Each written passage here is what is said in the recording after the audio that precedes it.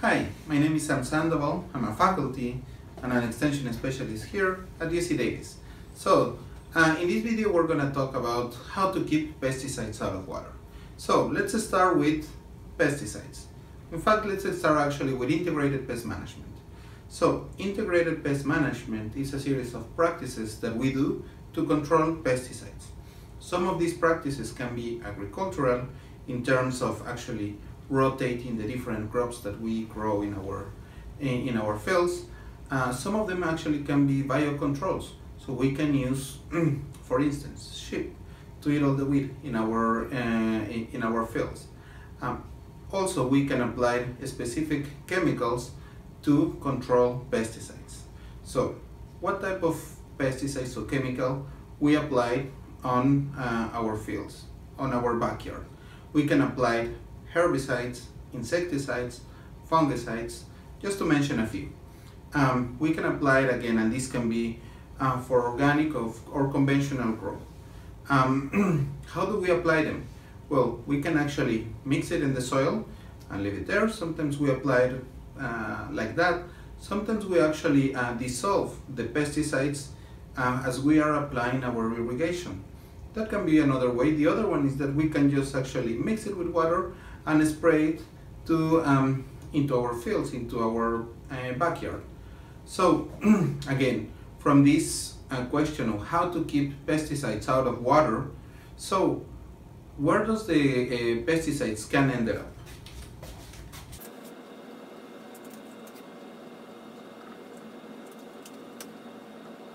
So pesticides can end up in the river or in the aquifers.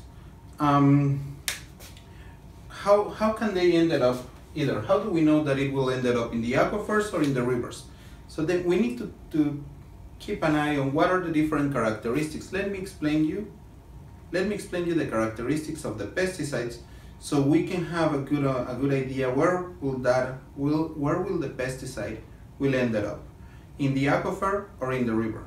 So let's talk about two specific characteristics of the pesticides: solubility and persistence in the environment. So let's talk about solubility, which is basically how likely is the pesticides to dissolve, to get mixed with water. So as the pesticide is mixing quite well with water, that specific pesticides will travel where the water is traveling. As we're applying pesticides in our either backyard, in our fields, and this pesticide is soluble,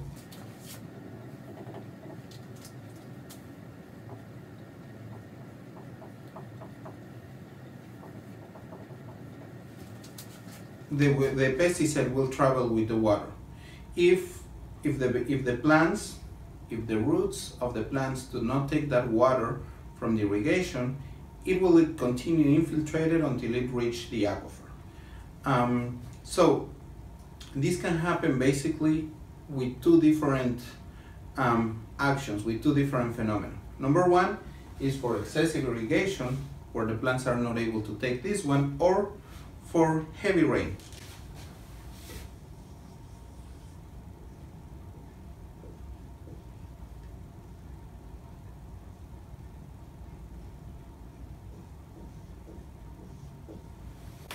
If there was already pesticide there, or we're applying pesticides with excessive irrigation, that pesticides will travel with the water and reach, if it is not taken by the plants, it will reach the aquifer. Why is important that we keep these pesticides out of the aquifers, out of the groundwater? Well, the water coming out of the tap of your house, the water that you're drinking, the water that you're taking a shower, that you're using for cooking, usually in cities comes out of the groundwater.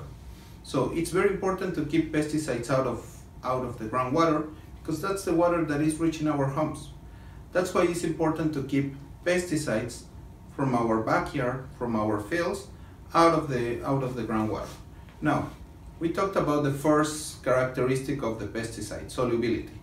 Now let's talk about the second characteristic of the pesticide, which is persistence in the environment. So if when we are talking about persistence is how likely is the pesticides to degrade. If it is taking a lot of time to degrade, it will be in the environment the longer. The longer it's in the environment, is more likely that it will end up either in the river or in the aquifers. Usually these pesticides that have a long half-life, a long persistence, they bind or they get attached to the soil particles. When they get attached to the soil particles, they are just kind of hanging in there, they are just sitting in there. When we have again heavy rainfall or when we have an irrigation in excess, that will actually move water. We're going to have surface runoff. We're going to have water moving through the surface, and again, as the water is moving through the surface, it will be picking up all these different soil particles. That's how these pesticides will move into the environment, by the water washing up, moving all these pesticides either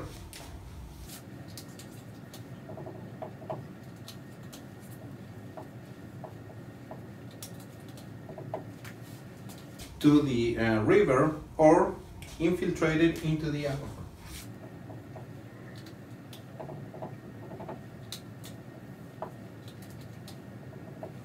Which, as we have seen in previous videos, everything is connected. So if it reaches the aquifer, it is very likely that it will reach the river.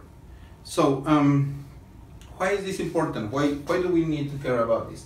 Basically, some of the practices that we have, we should keep pesticides out of our rivers, because that's when we have, that's where we want to protect our environment.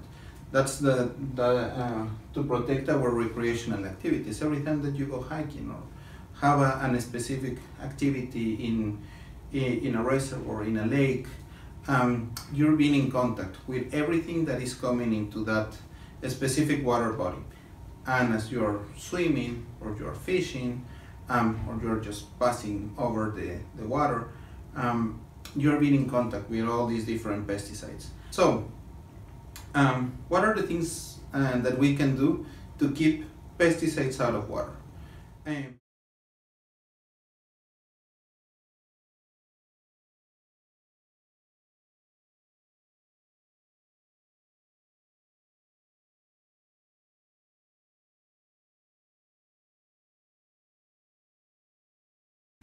Some of the main drivers are heavy rain or irrigation. In the case of heavy rain, what can we do? Take a look at the weather forecast. If you are seeing that there is actually rain coming, do not apply pesticides before heavy rain. Why? Because that is likely to end up moving the pesticides into the rivers or into the aquifers. Similarly, if you're going to be doing any irrigation practice, take a look at or consider not to apply any pesticides before any heavy irrigation. Why? Because again, it's very likely that the pesticides will be carried with the water to the aquifer or to the river. And last but not least, it's very important that you actually read the label of the pesticides. For applying pesticides in the farms, that is actually a mandate. For applying pesticides in our homes, I strongly encourage you to read the label. Why? Because we do not want to over-apply pesticides in our backyard, in our front yard. Why? Because remember, that water will end up in a place that actually that's where we are actually taking that water to come back to our homes and use it for drinking, use it for washing our clothes, taking a shower. Thank you.